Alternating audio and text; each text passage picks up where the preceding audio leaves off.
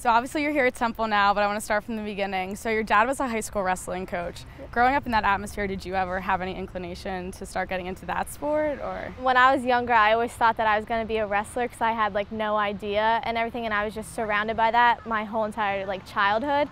And then my dad's wrestlers convinced me to play soccer or like another sport because it obviously wasn't like acceptable. So how old were you when you started getting into soccer? I was 5. Now you're also a skilled field hockey player, so how did you kind of make a transition to playing both of those sports? Throughout high school, I played soccer and field hockey, and my senior year I had to play both during the fall because soccer got switched to the fall season. It was self-motivation. She's the one that decided to do that. Her 3 sisters now are in high school. They're doing the same thing. So there's really no, motivation other than internal motivation. The athletic trainers really helped us, and the coaches really let us ease into it, didn't push us too hard, but expected a lot from us at the same time. After every session, we were with the trainers for half an hour to an hour, like icing and everything. Our trainers at Whitehall High School are phenomenal. Number one, I mean, they took care of her, they take care of my daughters. They made sure she was on the field at all times. She's never missed a game.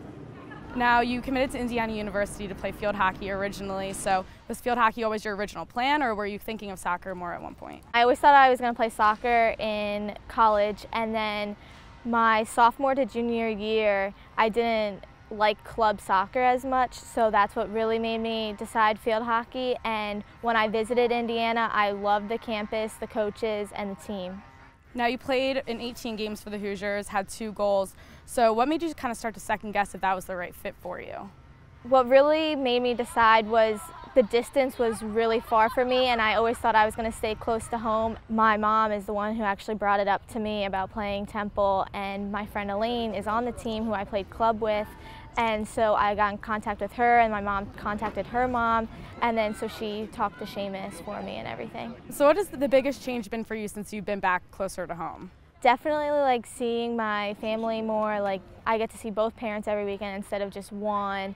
My sisters get to come to games. It's been great. I mean, you can see it in her face. She's enjoying it a lot more. She's smiling all the time. Soccer's always been her true love, and as parents, we love coming to support, and we bring a lot of relatives along too. Don't listen to anybody. Kill the time. Kill the time. Now, Seamus has put you right into the starting rotation at forward, so how have you reacted to that? It was a surprise because I still feel kind of rusty, and I feel it's starting to come back, and my soccer IQ is starting to come back and everything, so hopefully it even gets better. Good job, Kayla. Good hustle. Now, lastly, where do you think you'd be today if you had begun wrestling all those years back? I don't know. I'm really glad that I didn't do it, though. Completely different lifestyle. Yeah.